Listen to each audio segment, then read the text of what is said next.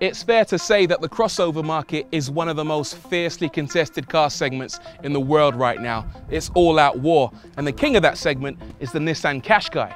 But like everyone else, Honda wants a piece of the action, and its weapon of choice is the brand new HR-V. The previous HR-V was okay, but challenging the Qashqai, that's like Wimpy setting up shop next to McDonald's or going to prison and punching the warden in the face. It's a risky move. Let's see if this thing has got what it takes. A closer look at the new HR-V shows Honda isn't exactly bringing a knife to a gunfight. The new car is pretty damn gorgeous, certainly on a par with, if not better looking than its rivals. Honda's tried to make it as sleek and as coupe-like as possible, with a sloping windscreen, hidden rear door handles, and headlights that look as if they've been swept backwards by the wind. It's a balanced, well-proportioned car that's daring without being overly fussy. The HR-V seems like a quality product on the inside as well. It's a Honda, so you wouldn't expect anything less. But it's not quite as good as Honda claim. When they first gave me the keys to this car, they told me it had lots of soft touch materials, but the dashboard's actually rock hard. They've actually tried to hide this in some places by using fabric on the doors, for example, but they're not fooling anyone. However, there are a few nice touches, including this lovely chrome finish on the center console and a very interesting touchscreen climate control system. Above this, you get the new Honda Connect infotainment system, which is standard on every HR-V. This one runs Android, just like your mobile phone, and comes with a range of apps like a calendar, photo viewer, and streaming music services. The Honda HR-V is physically smaller than a Nissan Qashqai on the outside, but on the inside, you actually get more room. The way that they've achieved that is by positioning the fuel tank underneath the two front seats, freeing up room in the rear. That means you get lots of headroom, lots of legroom, and an enormous boot. Plus, you also get Honda's magic seats. Check this out.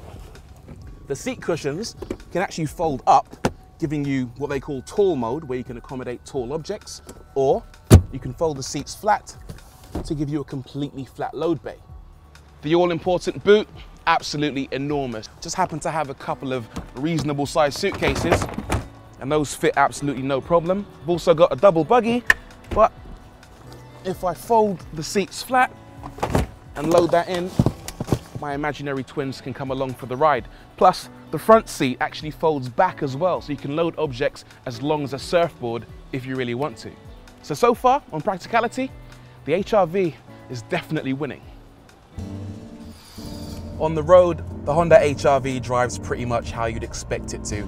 It feels as if Honda has put a lot of thought into making it easy and comfortable to operate.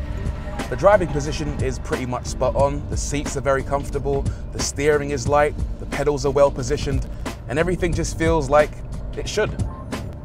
The suspension is definitely tuned for comfort rather than sport. Right now we're out in Portugal and their roads are always super smooth, unlike the UK where things can get a bit rough. But for you guys, I've been hunting out every single pothole I can find, and the ones that I have found, the HR-V's dealt with no problem whatsoever.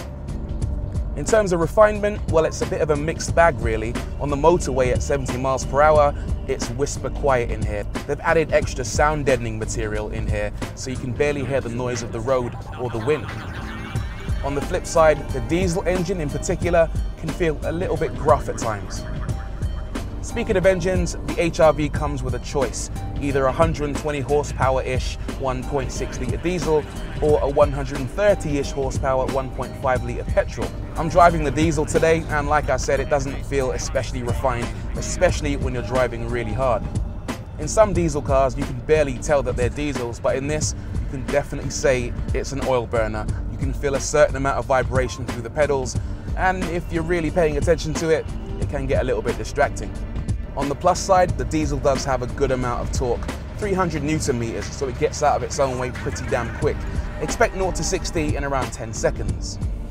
As for transmissions, there are two options. You can get a 6-speed manual, which is actually really good. The gear shift mechanism is really positive, it's pretty slick. Or you can go for the CVT gearbox if you weren't born with the gift of a left foot. Personally, I'd steer pretty clear of it unless you're desperate for an automatic. Ultimately, the new HR-V is the surprise of the summer for me. The crossover market is incredibly saturated with some really good family cars, but this is up there with the best of them. For a lot of people, the Qashqai is quite rightly the benchmark, but the HR-V not only stands up to it, matching it in many areas, but also surpasses it where practicality is concerned. All hail the new segment king? Maybe so. Is the Fiat 500X, an extra large, extra spacious and extra rugged version of the iconic Super Mini.